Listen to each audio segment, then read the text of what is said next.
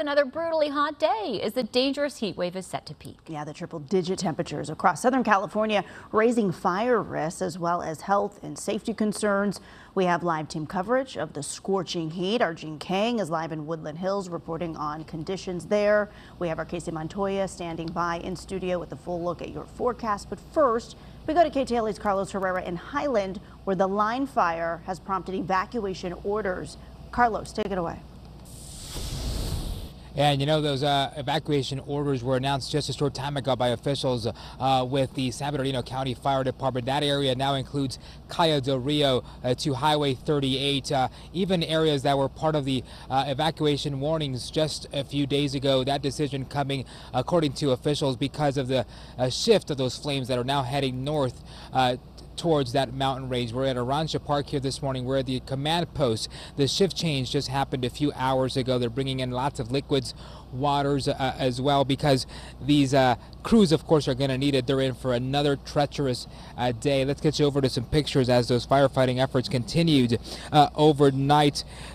On the ground and of course in the air, making several night airdrops too in hopes to take advantage of the somewhat cooler temperatures out here. The line fire has now charred over 3,800 acres. You can see it in the video there how those flames are burning.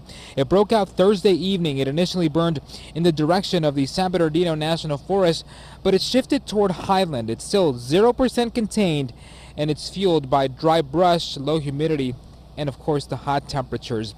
In addition to mandatory evacuations that we just mentioned, evacuation warnings are still under effect for the neighborhoods east of Church Street, between Highland Avenue and Green Spot Street. Right now, no homes are in the immediate path of the flames, but that could change. We have a tough firefight on our hands. You know, the weather's not helping out in any way. The steepness of these hills, we're going to do everything we can to increase that containment, though. With all of that, the fire has been burning towards the mountains and away from homes. Is that still the case? So the fire has been burning, and we have been evaluating the entire perimeter of the fire. So there is no one specific area. We continue to evaluate where the fire is going and allowing the resources to go where actually is needed.